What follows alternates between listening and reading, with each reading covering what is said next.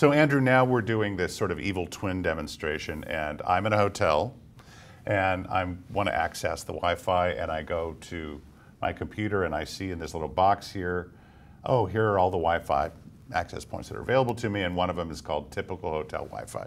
Sure. So I click on that because it's got a lot of good bars, and it looks just like the hotel I'm in. Well, looking exactly like the hotel you're in is exactly the point of the evil twin attack. So the attacker creates a Wi-Fi network that has the same name as either Wi-Fi networks in the area or a Wi-Fi network that they know you've previously connected to.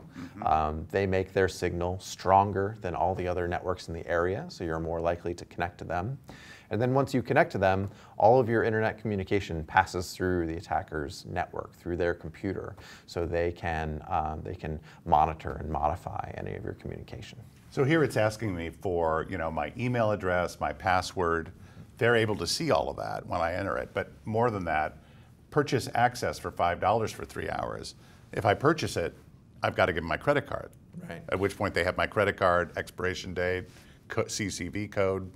If you were in a hotel that provided free Wi-Fi, you might recognize this as being not expected, right? Like normally they would ask you for something like your room number and your last name. That's a very reasonable request. But in this case, they're asking you for payment card details, and if you're expecting free Wi-Fi, at that point you should probably give the front desk a call. Take me through that again. The hotel I'm in will probably show up here. Sure.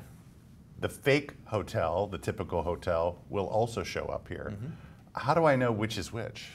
There's no way to know which is which. They'll be virtually indistinguishable. So does that mean that I just shouldn't use free Wi-Fi in hotels?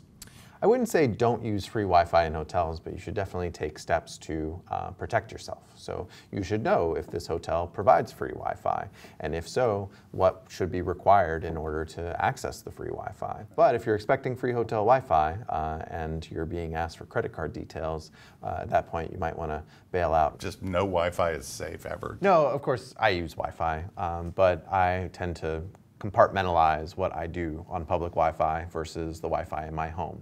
And so when I'm on a public Wi-Fi network, I don't do my online banking. Mostly I would recommend, if it's a particularly sensitive function, if it's online banking or something similar, I don't do that on public Wi-Fi.